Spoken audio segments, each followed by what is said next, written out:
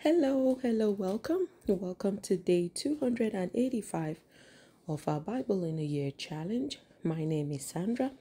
I'm going to be your host for today. Welcome. We are committed to reading our Bibles in a year with just less than 20 minutes daily read time. Yes, you heard me right, just less than 20 minutes daily read time.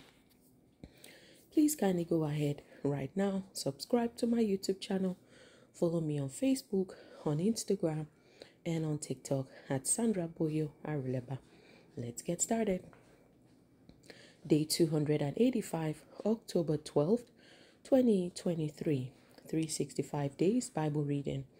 Old Testament, Jeremiah 25, 15 to 38, Jeremiah 26. New Testament, 1 Thessalonians, verse 5. Psalms and Proverbs, Psalm 119, verse 17 to 24. Old Testament, NIV version, Jeremiah 25, verse 15 to 38. The cup of God's wrath. This is what the Lord, the God of Israel, said to me: Take from my hand this cup filled with the wine of my wrath, and make all the nations to whom I send you drink it. When they drink it, they will stagger and go mad because of the sword I will send among them. So I took the cup from the Lord's hand and made all the nations to whom he sent me drink it. Jerusalem and the towns of Judah, its kings and officials, to make them a ruin and an object of horror and scorn, a curse as they are today. Pharaoh, king of Egypt, his attendants, his officials, and all his people, and all the foreign people there, all the kings of Uz, all the kings of the Philistines, those of Ashkelon, Gaza, Ekron, and the people left side at Ashdod, Edom, Moab, and Ammon, all the kings of Tyre and Sidon, the kings of the coastlands across the sea, Dedan, Tema, Boz, and all who are in distant places, all the kings of Arabia, and all the kings of the foreign people who live in the wilderness, all the kings of Zimri, Elam, and Media, and all the kings of the north, near and far, one after the other, all the kingdoms on the face of the earth. And after all of them, the king of Sheshach will drink it too.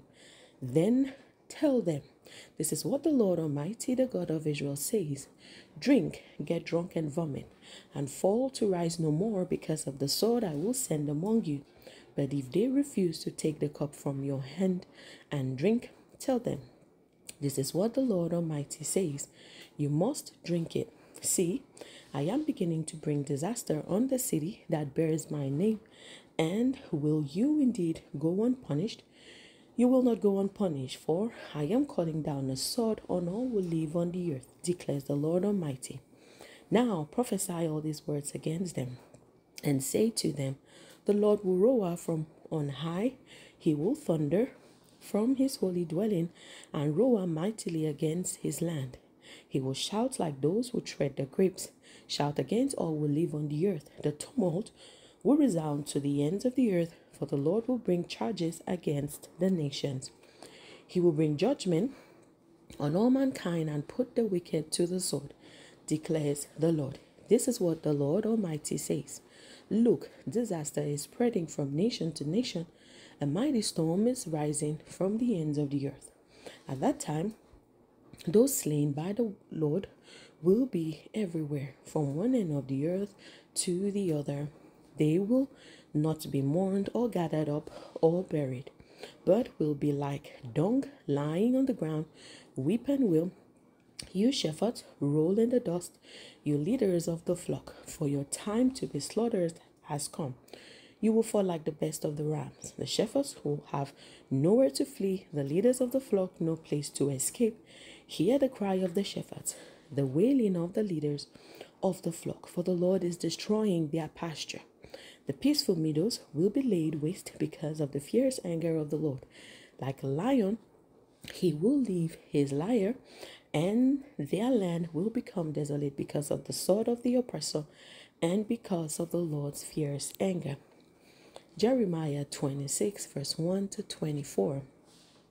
Jeremiah threatened with death.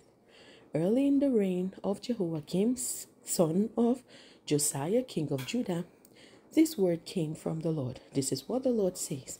Stand in the courtyard of the Lord's house and speak to all the people of the towns of Judah who come to worship in the house of the Lord. Tell them everything I command you. Do not omit a word.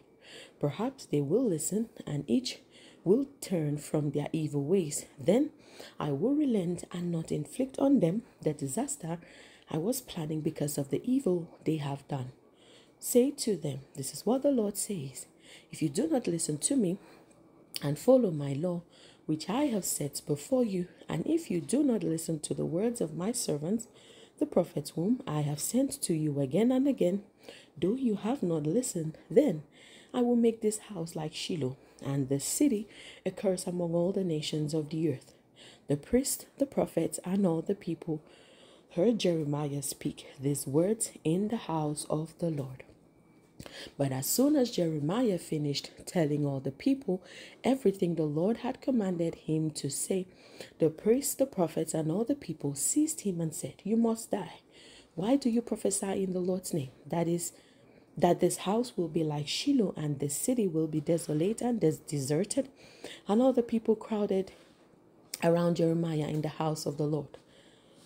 When the officials of Judah heard about these things, they went up from the royal palace to the house of the Lord and took their places at the entrance of the new gate of the Lord's house. Then the priest and the prophet said to the officials and all the people, "This man should be sentenced to death because he has prophesied against this city. You have heard it with your own ears." Then Jeremiah said to all the officials and all the people, "The Lord sent me to prophesy against this house and this city all the things you have heard. Now reform your ways and your actions and obey the Lord your God. Then the Lord will relent and not bring the disaster he has pronounced against you. As for me, I am in your hands.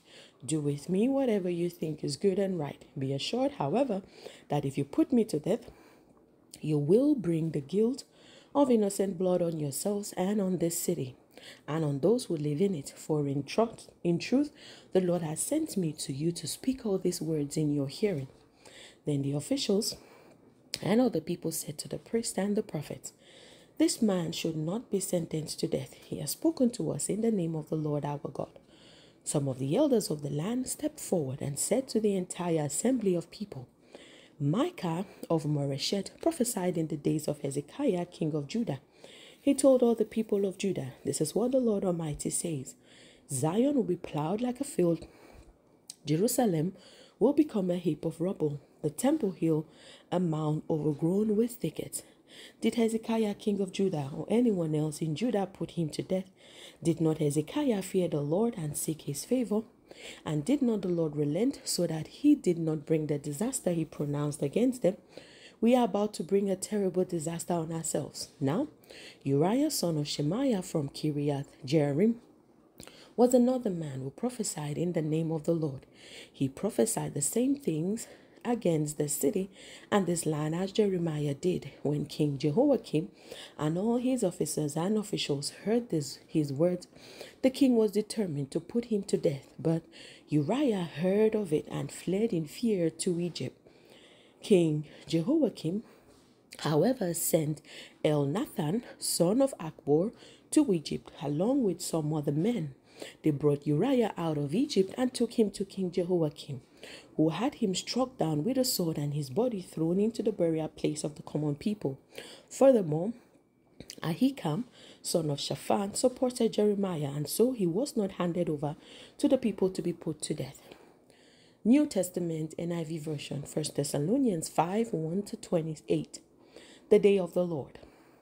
Now, brothers and sisters, about times and dates, we do not need to write to you, for you know very well that the day of the Lord will come like a thief in the night. While people are saying peace and safety, destruction will come on them suddenly as labor pains on a pregnant woman, and they will not escape. But you, brothers and sisters, are not in darkness, so that this day should surprise you like a thief. You are all children of the light and children of the day. We do not belong to the night or to the darkness. So then, let us not be like others who are asleep, but let us be awake and sober. For those who sleep, sleep at night, and those who get drunk at night. But since we belong to the day, let us be sober, putting on faith and love as a breastplate, and the hope of salvation as a helmet. For God did not appoint us to suffer wrath, but to receive salvation through our Lord Jesus Christ. He died for us, so that whether we are awake or asleep, we may live together with him. Therefore, encourage one another and build each other up, just as in fact you are doing. Final instructions. Now we ask you, brothers and sisters, to acknowledge those who work hard among you, who care for you in the Lord, and who admonish you. Hold them in the highest regard in love because of their work. Live in peace with each other. And we urge you, brothers and sisters, warn those who are idle and disruptive. Encourage the disheartened, help the weak, be patient with everyone. Make sure that nobody pays back wrong for wrong, but always strive to do what is good for each other and for everyone else. Rejoice always. Pray continually. Give thanks in all circumstances, for this is God's will for you in Christ Jesus. Do not quench the spirit. Do not treat prophecies with contempt, but test them all. Hold on to what is good. Reject every kind of evil. May God himself, the God of peace, sanctify you through and through. May your whole spirit, soul, and body be kept blameless at the coming of our Lord Jesus Christ. The one who calls you is faithful, and he will do it. Brothers and sisters, pray for us. Greet all God's people with a holy kiss. I charge you before the Lord to have this letter read to all the brothers and sisters. The grace of our Lord Jesus Christ be with you. Psalms and Proverbs, Psalm 119, verse 17 to 24. Gimel, be good to your servant while I live, that I may obey your word. Open my eyes, that I may see wonderful things in your law. I am a stranger on earth. Do not hide your commands from me. My soul is consumed with longing for your laws at all times. You rebuke the arrogant who are accursed, those who stray from your commands. Remove from me their scorn and contempt, for I keep your statutes. Though rulers sit together and slander me, your servant will meditate on your decrees. Your statutes are my delight. They are my counselors. Hallelujah. Glory to God. Amen. Please, if you're here and you would like to make Jesus your personal Lord and Savior, kindly repeat this prayer after me, believing in your heart every single word you say. Lord Jesus, I confess my sins and I ask for your forgiveness. Please come into my heart as my Lord and Savior. Take complete control of my life and help me to walk in your footsteps daily by the power of the Holy Spirit. Thank you, Lord, for saving me and for answering my prayer. In Jesus' name, amen. Congratulations if you said this prayer. We are so excited to welcome you into God's family. Kindly go ahead right now. Send us an email. Let us know you gave your heart to Christ. Someone is going to reach out to you and pray with you and help you in your new walk of faith. The email address is salvationinChrist101@gmail.com. That is salvationinChrist101@gmail.com. God bless you. Please remember to subscribe to my YouTube channel. Follow me on Facebook, on Instagram, and on TikTok at Sandra Boyo-Aruleba. Thank you so much for being here again today. It's always a pleasure having you here.